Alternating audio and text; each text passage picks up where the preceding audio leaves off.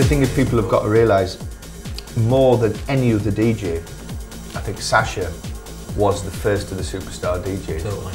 In Manchester with like 4 or 5 DJs, you know, we're all mates, we all used to hang out together and we'd all take it in turns on the decks. So I've no idea why I got the acclaim that I did and the others, you know, didn't. I can't put my finger on why. And then there wasn't probably another superstar DJ until 94 or 95. But the things you've got to remember is Sasha was a guy, a spotty teenager, living in Manchester, who basically come from Bangor, and he had this thrust upon him. And this is the days before management teams, PR companies, marketing companies. When it first started happening, after you wrote that awful article about me, it completely freaked me out, you know, to be honest, and I hated it. I really went into my shell, but I've been through it for 10 years now.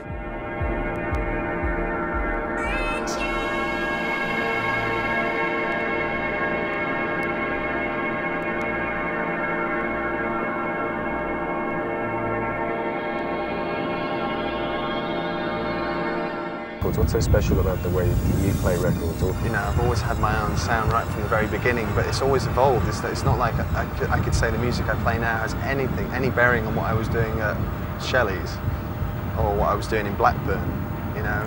You see, I'd say there is a link in that the music might sound completely different, but the feel of it. The way I put it together is definitely You can hear a record and go, that's a Sasha kind of record. Do you know what I mean? And definitely, I mean, when you listen to the Renaissance album, there's definitely much more of a link now, you know, because I think the whole sound that I play now is whatever you want to call it, progressive sound or whatever. It all comes from Guerrilla Records. When you first labelled it as progressive.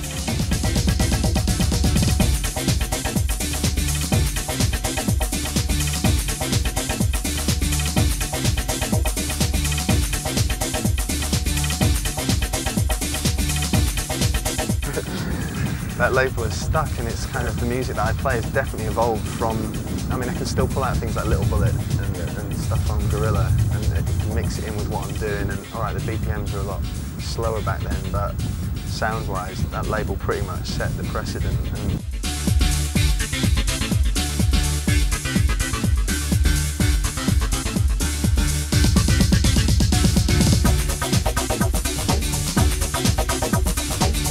Guerrilla Records was a label formed by Willie Morbett and Dick O'Dell, and it basically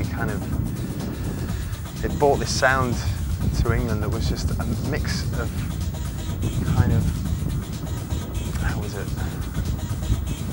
It was kind of like breakbeat house with kind of hard sounds, the melodies, and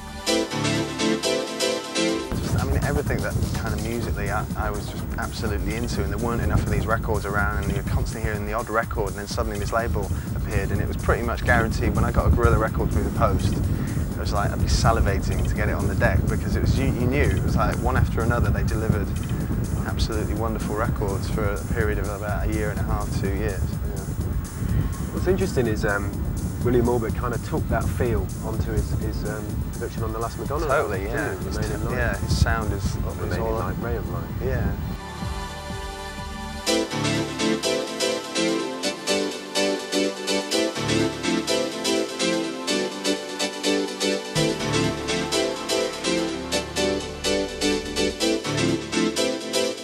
He was totally influential in creating the sound that I now, you know, love to play.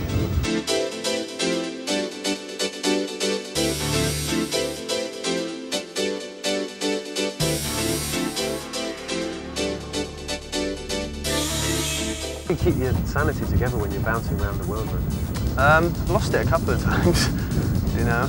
It's difficult when especially because I'm constantly being offered all this fantastic stuff. It's so difficult to turn things down. That's half of the problem of actually keeping your career going, is knowing what to turn down and when to actually take a break. It's just like, so you end up just constantly working, and especially if you're sort of going out and, you know, going to after parties and partying as well, just end up wearing yourself into the ground, especially if you're working in the studio during the week. It can become, you know, the wear and tear on your body and on your head is fairly severe.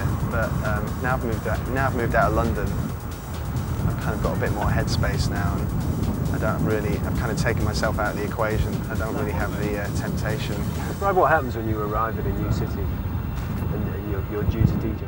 It ranges from, you know, you sort of arrive on the plane, it ranges from the promoter not turning up at the airport to meet you and you thinking, oh my God, I'm in a completely different time zone, it's Saturday, I can't even speak to anyone back in England, I haven't got an address for the hotel, I've only got a flyer for the club or whatever, and going straight to the club and it being that disorganised to, I mean, when I went to Durban, there's like a police escort and it was like they're moving traffic out of the way and ahead I felt like the Queen, you know, and like they're stopping traffic and we're going through these cars with sirens and everything. So there's like, they're the two ends of the spectrum, really, but usually it's somewhere in the middle, you know, you just get picked up by the promoter, taken out for dinner, kind of schmooze with the locals and stuff, and then, you know, go to the gig. And if it's somewhere new, usually people are really excited that you're there as well. So, and it's really great, you know, it's like people come up and say, you know, the most sincere and wonderful things to you, you know, mate, it's like, you know, I haven't even played a record yet and already I've got like, you know, 20, 30 people around me that I'm talking to. It's just like, it's incredible.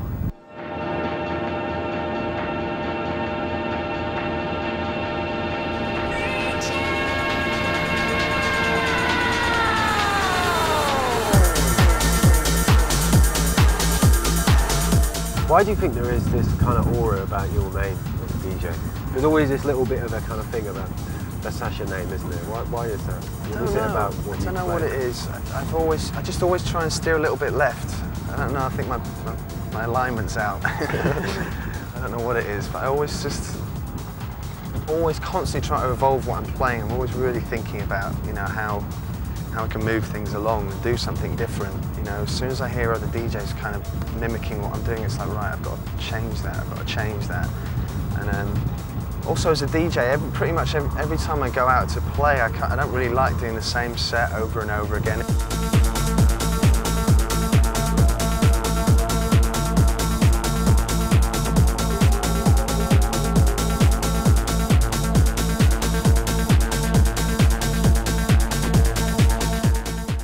Quite emotional what you play? Well, I'm emotionally attached to it, definitely. You know, I guess the music I play is quite emotive, but I'm very careful about, because emotive and cheesy there's such a fine line there, and sometimes you can put a set together and you know, at the end of it you're like, I didn't really actually need to do those last two records that were that big. I've actually taken a sledgehammer to it when I could have actually just given it a little nudge.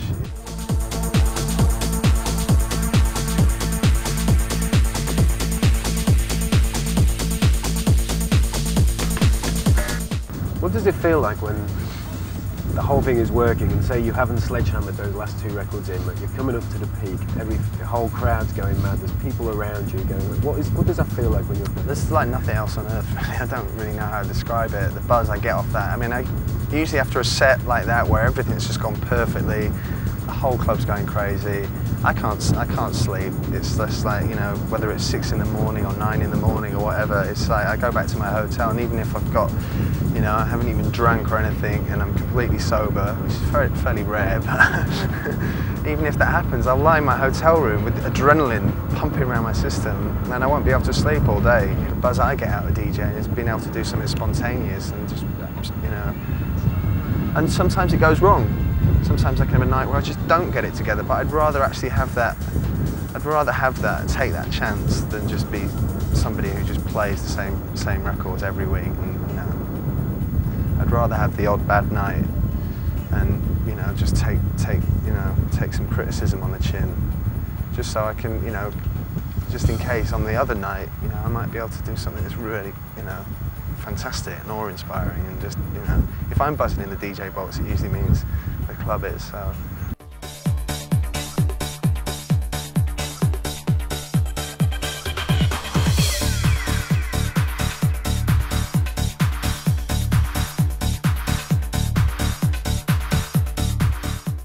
I'm constantly thinking about what sounds are going to work with what sounds, and also about building an energy, keeping the energy levels in the club going. It's almost like putting a layer upon a layer. Each record is another layer, and you're building the energy up in the room and keeping people on the dance floor and just creating this tension and an energy in the room, which obviously if you don't know your record, sometimes you can mess up, and then you kind of have to step back a few.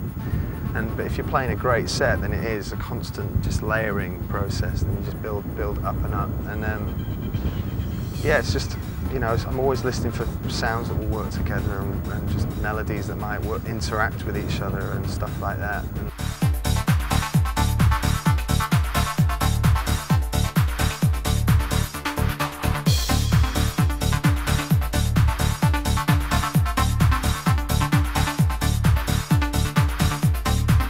What is your musical training? I just learnt the piano when I was a kid, basically. But then I stopped when I was like 16, and then I didn't, you know, I never wanted to touch it again because it was this whole battle I had going on with my stepmother. She wanted me to play the piano, I didn't want to. And there was this constant battle to get me to play. It wasn't like I wanted to be a musician. But then suddenly I'm like 19, I'm in a studio and there's a keyboard in front of me, and I'm like, I can play. I'm like, thanks. I phoned her up. I was like, thanks very much for that, forcing me to play the piano for all those years. I'm actually putting it to use. So, is there a global underground? I think there is. It's very difficult to spot it in England because everything's become so commercialised and mainstream, but there is. You're talking about pockets of people who all like the music in different cities. Yeah, totally, yeah. There's people all over the world that are into the same kind of sounds, you know, and it's just, I go to Port Douglas away on holiday, I'm thinking, I'm going to find the quietest, most remote little town on the planet. So I think Port Douglas, right next to the Barrier Reef, perfect. I go away up there, learn how to dive. But over the course of the 2 weeks that I'm there, obviously I get to know pretty much everyone in this town. On the last night as a going away present for them, they asked me to play a party for them. So I ended up DJing in Port Douglas in their only club. They shipped up a sound system from Cairns, and everyone's got their tops off, they're all jumping around, a deck set up on a pool table, and I was just thinking, I can't believe this. I've come to, where have I got to go? I've got to go to, I don't know, some lake in the middle of Africa just to get away from it. I'm sure somebody had tracked me down. Oh, you play records? Wicked.